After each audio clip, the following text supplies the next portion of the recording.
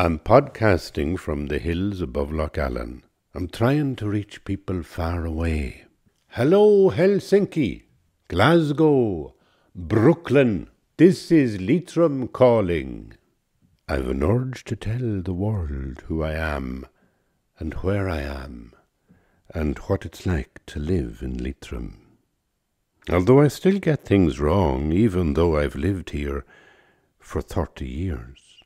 Sometimes I say I'm living in Leitrim because the mountains and lakes of Leitrim are spread before me in understated beauty.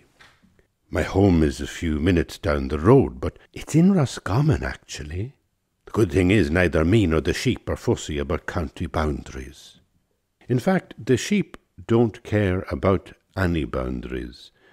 Last week they broke into my garden, a mammy sheep and 2 big girl sheep, sitting in a single huddle beside the beech hedge. I took a photograph and texted it to a friend saying that I had a new lawnmower.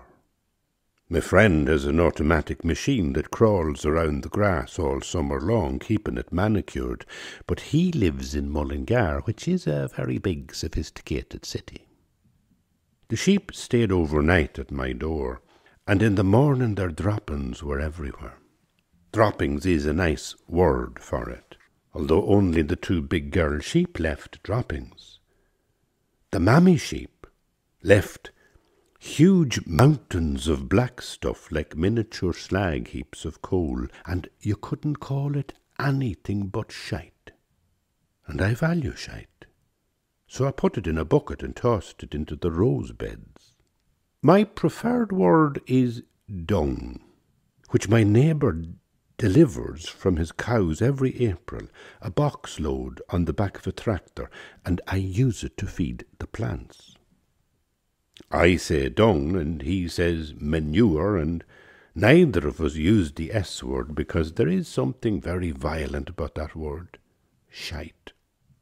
Cavan people, of course, always say the weather is shite when it's raining. In Leitrim we don't, because in Leitrim it rains so much that people pretend they don't notice.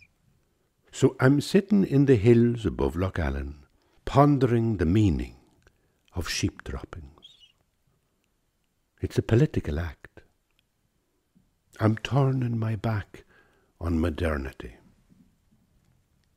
I want to be hugged and cherished and loved just like everyone else, but I also love to be alone. And alone in the hills, I find a presence that draws me in and holds me when I walk alone. Loneliness comes with the dawn, an exquisite, beautiful loneliness, as the sun rises and I want to bathe in it forever.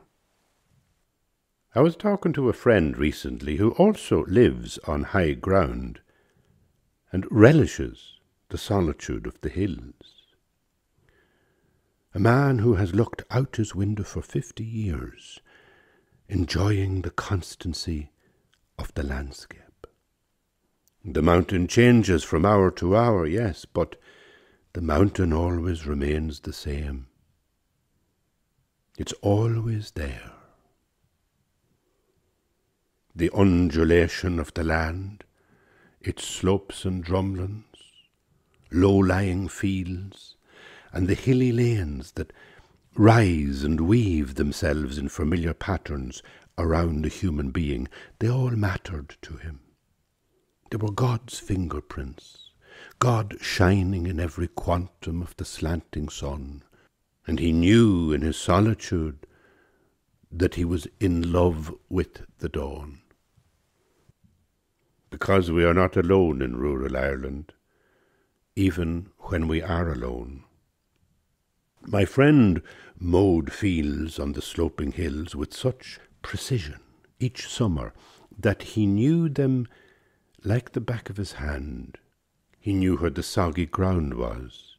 He knew where the streams below the surface were. He knew what his little grey tractor could manage at every ditch and turn.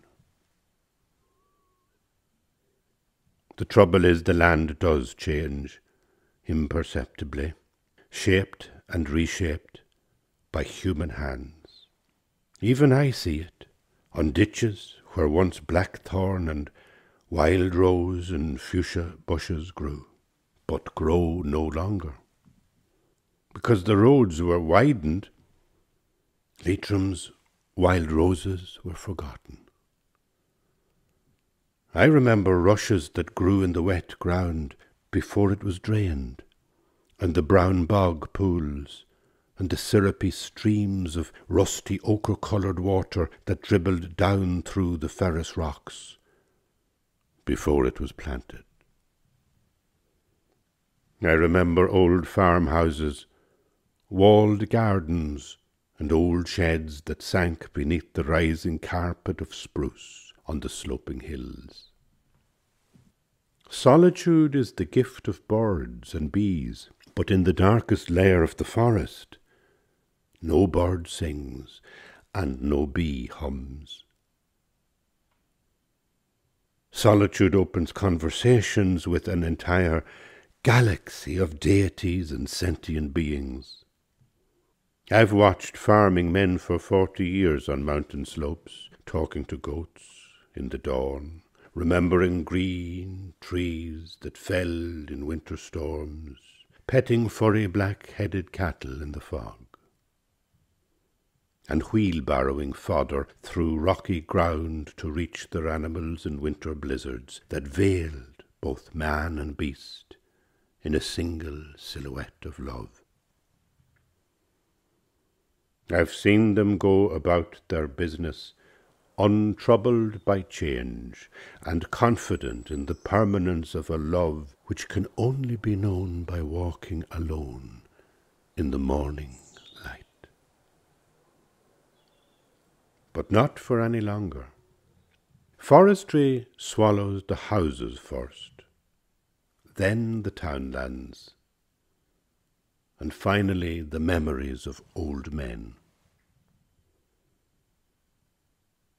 A man looks out his window for 50 years, watching the mountain, and the mountain stands where it always stood, and the lake below is in his sights. Then forests come, and he grows weary and too old to get off the chair beside the fire. Eventually he moves to lower ground, to pass his final days in a nursing home where no one has ever heard the sound of the townland where he was born, and where no one can read his fingers tapping out old tunes on the arm of a chair. Some day a nurse may ask him where he came from, and as he whispers a townland name, the nurse may or may not notice the tears in his eyes.